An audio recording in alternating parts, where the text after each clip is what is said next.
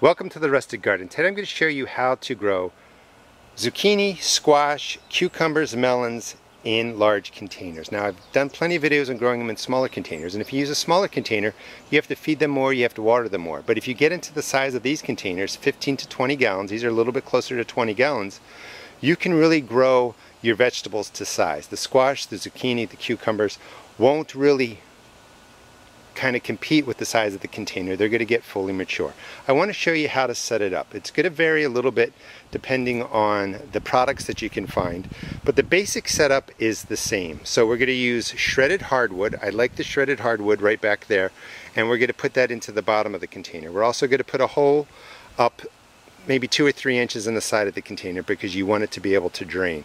We're going to use the plain old topsoil that goes in there right on top of the wood chips. I'm going to show you all that. And I'm using Leaf Grow. This is mostly a leaf product. It's from my local county right next door to me, and it's only about $4 or $5 a bag. I like it because it's a great organic product. If you have compost, certainly use that. But the Leaf Grow, the compost, or even a potting mix is going to be really where the cucumber, zucchini, squash, and melons grow. But let me show you the setup first of all. Like I said, 15 to 20 gallon containers, about 2 or 3 inches up, put a nice hole in the side so water drains out of there. The 2 or 3 inches below that is going to be your water reserve. So you come on over, fill the wood chips about 1 inch over the hole, and what you're going to put in here is about 6 to 8 tablespoons of a fertilizer, organic fertilizer. Use organic in this case. You don't want the chemical fertilizers in here. And I know my hand is about 2 to 3 tablespoons. So 6 or 8 tablespoons of an organic fertilizer. Try and stay around a 5, and just mix it in. And then again, the hole's right there. We're just going about 1 inch above the hole.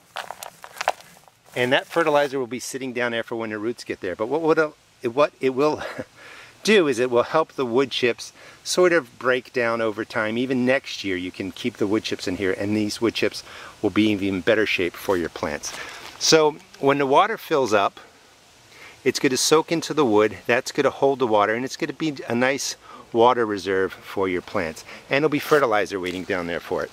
Then we're going to take the topsoil. You could use garden soil if you want. Topsoil is only about $2 a bag. It's not high quality or anything like that. And you're just going to put about 1 inch on top of the wood chips. And put maybe another 2 to 4 tablespoons of fertilizer right on there. Go ahead and mix it in. Don't worry about the quality of the topsoil. This could be garden soil if you want, right from your garden. And this sets up the container. Now we're going to put in the Leaf Grow, whatever potting container mix I have left over, and I'll show you how to do that.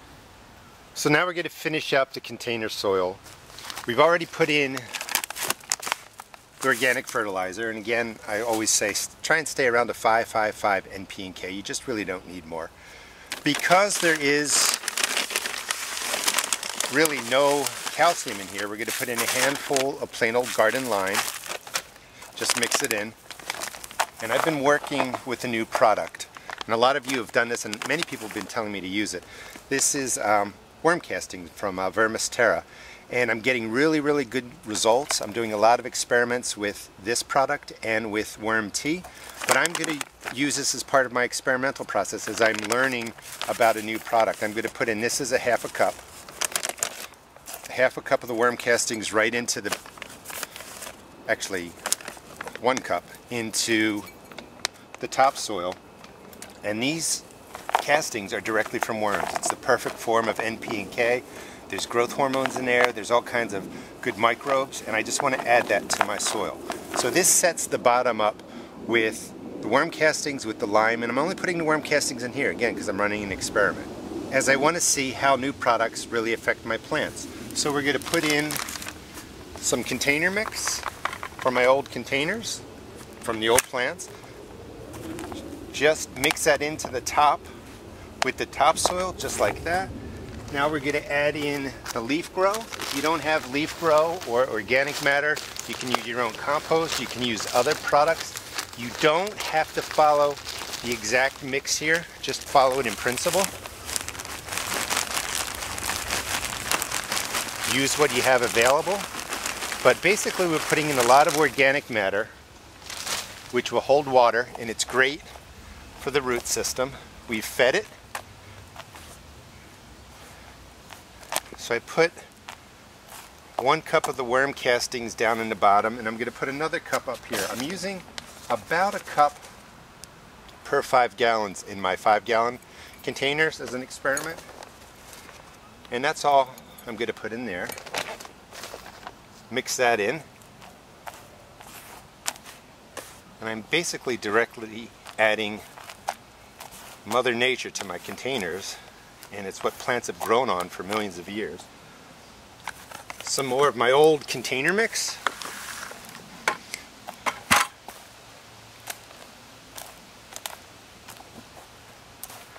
Let's mix it up. And again, I just want you to follow this in principle, but this is a great setup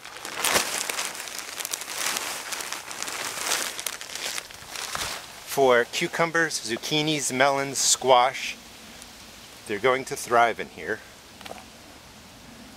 And the shredded hardwood and the basic topsoil down in the bottom is just really to create a nice reserve of water and moisture for the plants to grow. And you want to leave, a good 2 inches here, because we're going to put wood mulch down to help conserve water also. But this is the basic setup, so let's get to planting. So it's set up. This is a Cocozelle zucchini. I'm going to remove 1 plant. You only want 1 squash or zucchini in here. If you're growing a bush cucumber, a bush melon, you could put in 2 plants. If you're starting them in cups like I do, gently loosen up the root system, and you're going to just plant to right here. Just drop it in, work the soil around it, press it in nicely. That will get it set up. I've labeled this as the Cocozelle, and I'm also doing the worm casting and worm tea experiment in here just to see how it goes. Get your hardwood. I like the shredded hardwood. It absorbs more water. That's why I like using it in the bottom of the container. And I like on the top here because it locks together. Not so much for a container, but when I use it in my raised beds, when it rains, this doesn't really wash away because it's so fibrous and so shredded it kind of locks together. So we're going to put about 1 inch worth of the hardwood around here. That will keep moisture in. And the whole key for zucchini, squash, cucumbers, melons is to keep moisture in the container and keep them fed. This plant is going to get huge, and the 15 to 20 gallon container is perfect for that. So once you have it all mulched in, go ahead and water it in. This one again, this is worm tea that this is getting, and really soak it in. Whoa. In the other containers, I'm going to do one all organic. I'm going to use fish emulsion, and the other one I'm actually going to use a chemical fertilizer and just see if we notice a difference. So soak this all in. I'll get the other containers set up, and we'll get to the conclusion. So here are the containers planted. We've got the Cocozelle in the worm casting and tea for an experiment. We're going to do the scalloped bush with fish emulsion, water-soluble fertilizer, and we're going to do the round zucchini in 1/4 strength of the chemical fertilizer. Chemical fertilizers won't harm you or your plant, but if you're going to use them at like 1/4 of a strength because it's just too much nitrogen in those products. Now, the water soluble is something that your plants can use immediately. You can do that organically, you can do that with chemical fertilizers. That's what these plants are going to get fed. The fertilizer that we put in there in the granular form needs to break down with soil biology, and that will slowly release over time. I just want to review what we did because it's really important. And again, just think of it in principles. In the bottom, we put in shredded hardwood. That's going to absorb water, hold water, and it'll be a reservoir for the plant. We put a drainage hole up about 2 inches on the side. You could go up to 3 inches. That's to let out excess water. You don't want your plants sitting in water. That will damage the roots. We added organic fertilizer down in the bottom too, because when you bury wood chips, when they break down, they compete with nitrogen for your plant. So we've added extra nitrogen to help break down the wood chips and also help it from competing with nitrogen in there. Then we put in some plain old topsoil. You could use garden soil from your garden, and then we put in a potting mix, or we used compost, or we used the leaf mix that I used. But as you work your way up, you just want a better quality material. On the top we put in about 1 inch of the shredded hardwood. I like the shredded hardwood. It's already breaking down for you. It holds a lot of water, more than the wood chips I think, and I think it just looks a little bit nicer.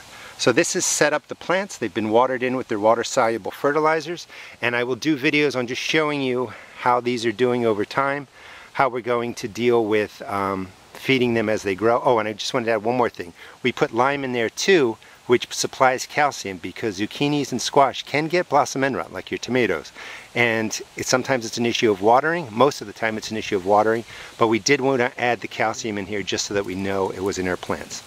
So anyway, I'll show you these plants over time, show you how they grow and how I take care of them. Hope you enjoyed the video. Please check out my garden shop at www.therestedgarden.com. Thanks.